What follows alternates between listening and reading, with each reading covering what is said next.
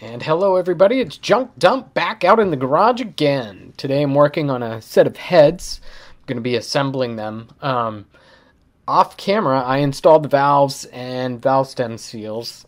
It's not super difficult to get to this point. All I did was take the valves, insert them into the guides, and then on the top of the valve just push the valve stem seal over the top until they snap into the base.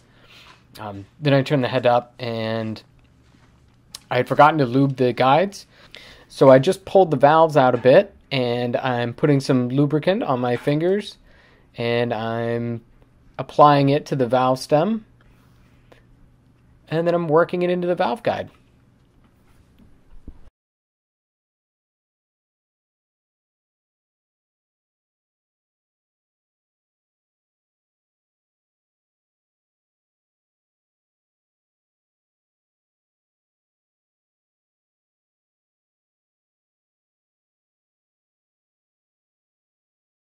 Okay, now I'm going to grab the cylinder head, put it down carefully, and then I'm going to grab some lube, and I'm going to lube the stems on top of the valve stem seal.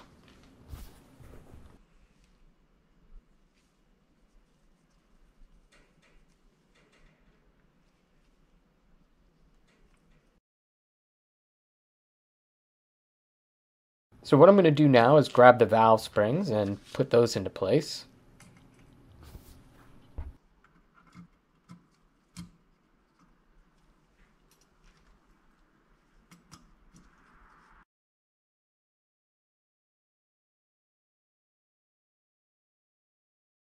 Now I'm going to grab this center punch that I have. It's a fairly large punch. I'm going to rest that on the back of the head, like you see there.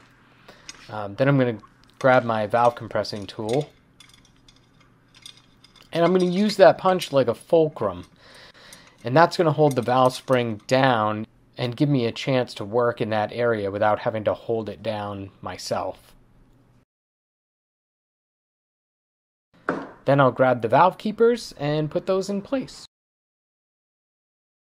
And now all I have to do is loosen the bolt on that valve spring compressor, and then as that spring provides tension, the valve keepers will hold them in place and hold the whole assembly together.